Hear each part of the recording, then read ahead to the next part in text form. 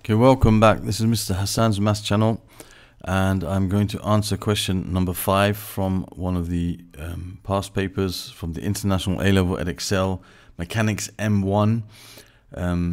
This is from January 2015. One of the students has requested me on the channel to answer this question, and these older papers I do by request.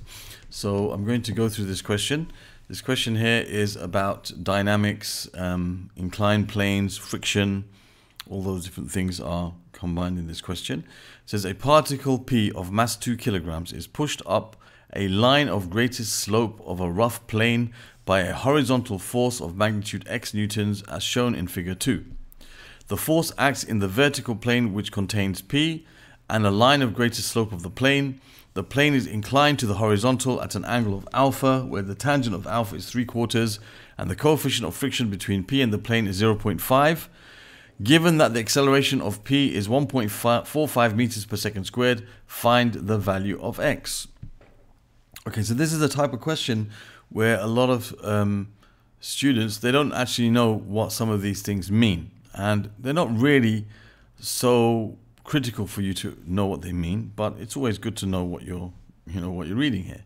So when it says up a line of greatest slope, and here it says the force acts in the vertical plane which contains P and a line of greatest slope of the plane. Okay, line of greatest slope of the plane. What does that mean? Well, what it means is as follows. If you were to look at this from this angle here, okay, you're looking at it from this view here, you'd see in front of you a plane. I'm going to draw it slightly kind of three-dimensional. So you'll see a plane that's inclined to the horizontal. So that's the horizontal floor, and this is the plane inclined up. Now your particle P will go from the bottom of the plane, say, and what it means is it's going to be moving straight up the plane, like the shortest distance. That's what it means, the line of greatest slope of the plane. It's not going to go like diagonally, like here and here. So it's going up the line of greatest slope of the plane. That's what it means. Okay, so it makes an angle exactly, okay, with the vertical of alpha. All right, it's the same angle. The angle there will be the same as the angle there. Okay, that's what it means basically. All right, so it means going straight up this plane, and it's saying that also the force acts, okay, along the same line as where P is, and also in the same kind of direction. It's not acting at an angle like, horizontally. Okay, so that's basically what this means. Okay, so even if you didn't understand that, it's not a big deal. All right, it doesn't really affect too much in terms of the question, because it's quite obvious from the diagram what we're supposed to do. All right, so what we're going to do now is we're going to and what I like to always do is I like to take the diagram and redraw it a little bit, so it makes it a bit easier, and I'll show the redrawing of it underneath so that we can look at the drawing when we are writing our equations. Okay, so this is the drawing, and what I'm going to do is one thing I always like to do is the force, like horizontally to a plane like this. I'd like to redraw this just on the other side. It makes it easier for me to resolve the forces. If you don't want to do that, it's absolutely fine. I just prefer to do that for such a force as this. I like to just redraw that force to x newtons. It's a horizontal force. Whether I draw it before P or after P, it doesn't make any difference. It's still horizontally acting in that direction, so that's fine. So I can call this force, this is x newtons, okay, acting at an angle of, it's horizontal, right? So then I know that the angle here is alpha, the angle here is also alpha. I'll deal with that afterwards. Let's look at all the forces first acting. So you got the P, the force X acting on P. You also have its weight acting on it, which is always vertically downwards. And you also have the reaction force when it's in contact with the surface, acting always perpendicular to the surface. Now we have a rough plane, okay, and this thing is accelerating up the plane. Okay, it's accelerating up the plane with an acceleration that we know is 1.45 meters per second squared. So therefore the friction that is acting down the plane, opposing the motion, and it's also acting such that the maximum friction has occurred. F max has occurred because it's moving. So the resistive force has got to its maximum possible value, which it cannot exceed, and it starts to move. All right, so F max is what's acting here. So we can work out the value of F max if we know what R is. And then you have its weight, as we said, which is mg. So it's 2 times g. That's the weight, 2g newtons. So here we have all the forces showing that are acting on this particle P. All right. Now, what we need to do in all of these type of questions is always resolve forces in the direction of motion and perpendicular to the direction of motion. And that's what will give you the majority of marks in a question like this. Even if you didn't know how to deal with it after that, that would give you the majority of the marks. Okay, so we need to resolve these forces in the direction of motion and perpendicular to the direction of motion. So I'm just going to draw a little line here. Okay, now what we know is that this angle here is alpha. That's the angle between x and the plane, because x is horizontal and that angle is alpha, so it's going to be angle alpha there, right? And we know also that this angle here is alpha, as I've discussed in other videos. This is like these two triangles here are similar triangles. This big triangle here and this small triangle here are similar triangles because this big triangle here has a right angle at the top here, and it has this angle over here, and this little triangle has that same angle in this corner, and this is a right angle. So they both have the same angle and a right angle, therefore their third angles must be equal. Right? I've explained it in more detail in one of the other videos that you'll see in my in some of the other videos I've done. Alright, so that angle is alpha. So now we can resolve these two forces so that they are, we can look at their components which are parallel and perpendicular to the plane, which is what we want to do. Alright, so we're going to take this force, I'm going to resolve it parallel to the plane and perpendicular to the plane. I'm going to take this 2g newtons, I'm going to resolve it perpendicular to the plane and parallel to the plane. Okay, that's what we need to do. So the x newtons, if I resolve it in the direction parallel to the plane, it's like this has to go into the angle to resolve it. So I'm going to use cosine. So x times cosine of alpha. And if I want to resolve it away from the plane, I'm going to use sine. That will be x times sine alpha. Now, if you didn't understand that, it's kind of like, if you think about it, just to make it clear for those who don't understand, I can make this like a right angle triangle from this, where this is the side which is parallel to the plane, this is perpendicular to the plane. If I'm looking to resolve this force in that direction, I'm looking for the adjacent side to this triangle, which is going to be cosine. And this is the direction perpendicular to the plane, in which case this is going to be like the opposite side to the angle, so it's going to be sine. So perpendicular to the plane is sine for this particular angle, because we have to go away from the angle, and here you got to go into the angle. Whereas for the weight it's different. Here we have to go into the angle for the perpendicular part, so it's 2g times cosine alpha, because you can think of this line as adjacent to this angle. So this part is 2g times cosine alpha, and this part is 2g times sine alpha, because you're going away from the angle when you're finding that component of the force. So now we've got all the components of the forces parallel and perpendicular to the plane. So let's consider perpendicular to the plane first. You have your r acting upwards, and now as it's not accelerating in this dimension, it's accelerating perpendicular to that, the resultant force in perpendicular to the plane is 0. So we can say r must be equal to the forces acting into the plane. Now the x newton is acting into the plane, so it's x times sine alpha plus 2g cosine alpha. Now, because this x is being, like, if we go back to the original diagram, some people say, how come this doesn't have a component up? Well, it doesn't have a component up because it's acting like this. So it's going to be pushing this into the ramp, not like relieving it from the ramp. So it's not like it's like being pulled at an angle, away from the ramp. Right, where it will have a component this way and that way. This has a component, this has a component parallel to the ramp and perpendicular to the ramp into the ramp. Okay, so there's a difference there between when it's like something being pulled by an inclined, like a string, like inclined above the horizon, above the slope, and one that's kind of going into the slope. This is like pushing it into the slope, so it will have a component downwards into the ramp.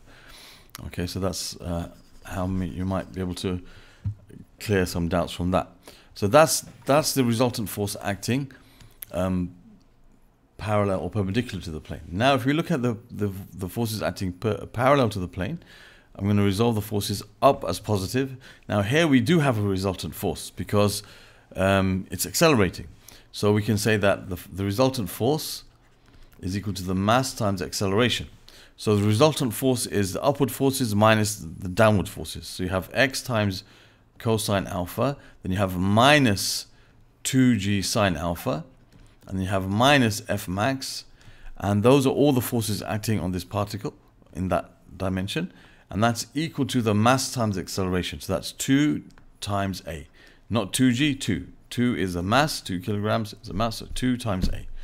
Okay, so those are two equations that we have formed, which we can now hopefully try to solve. Now, what we need to do is fill in these values. Now, I know what A is. A is 1.45. We got to think about what is sine alpha and cosine alpha. So what I'm going to do is I'm going to show you by way of drawing a right angle triangle. Okay, a right angle triangle.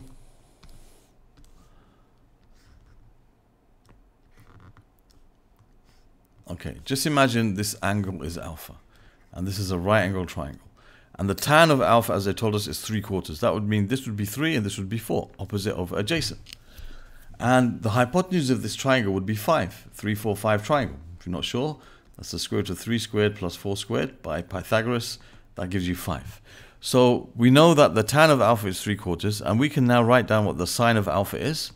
The sine of alpha is opposite over hypotenuse, which is 3/5. And the cosine of alpha is going to be the adjacent over hypotenuse, which is 4/5. So we can take those two values and replace the alphas in here with sine alpha being 3/5 and cosine alpha being 4/5. And we also know that F max is equal to mu r. F max is equal to mu times r. And we know that mu is 0.5. So 0.5 r is F max. So I can replace the F max with 0.5 r. Okay. So let's now put in the values that we have. So sine alpha was 3/5 and cosine alpha was 4/5. So we can take the first equation. We can say r equals that's 3/5 times sine 3/5 times x plus, and you have 2 times cosine alpha, and cosine alpha is 4/5, so it's 2 times 4/5. That's 8/5g. That's 8/5g. Okay. In fact, what I'll do is just to make it clear, I'll just show the steps properly here. Okay, so I'm taking this first equation, I'll call this equation 1, I'll call this equation 2. So equation 1, I'm going to have r is equal to x times the sine of alpha, which was 4/5. Okay, sorry, 3/5. Let me write this down here.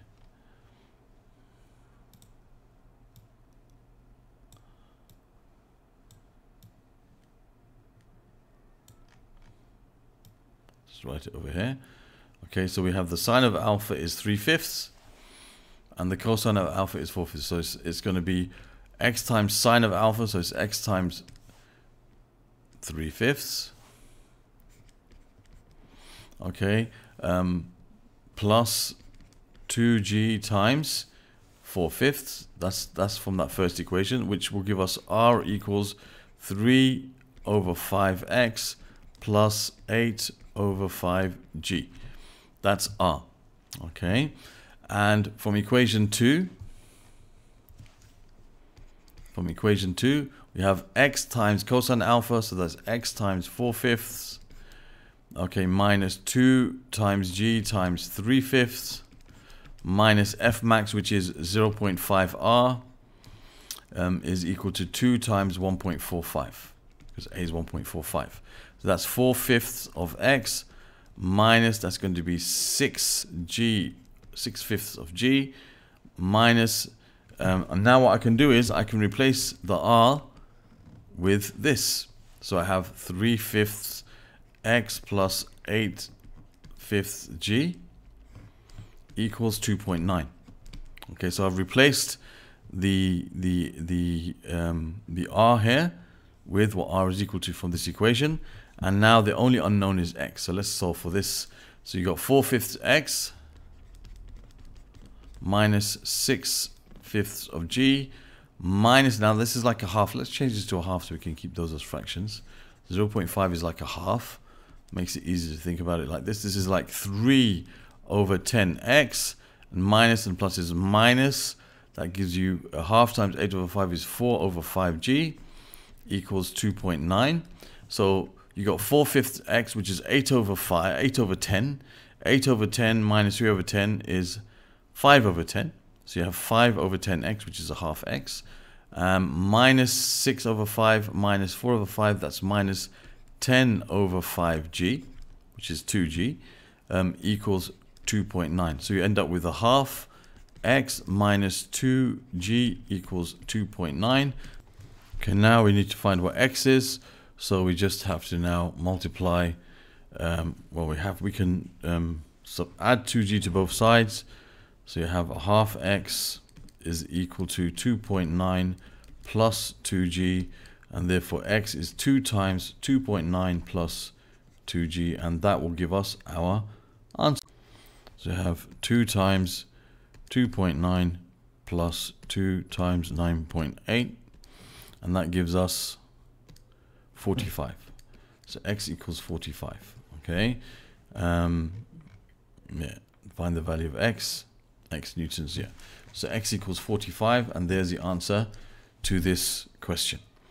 All right, so 10 marks, 10 whole marks, and most of the marks would be given by just resolving the forces parallel and perpendicular to the way that this object is moving. Okay, and that's really important that you know how to do that, and you know how to resolve the forces like the weights parallel and perpendicular to the plane, and also the forces acting should always be resolved parallel and perpendicular to the plane. And once you can do that, that will be the majority of the marks. And sometimes you're not sure how you're going to answer the question, but once you've done that resolving, things become clear.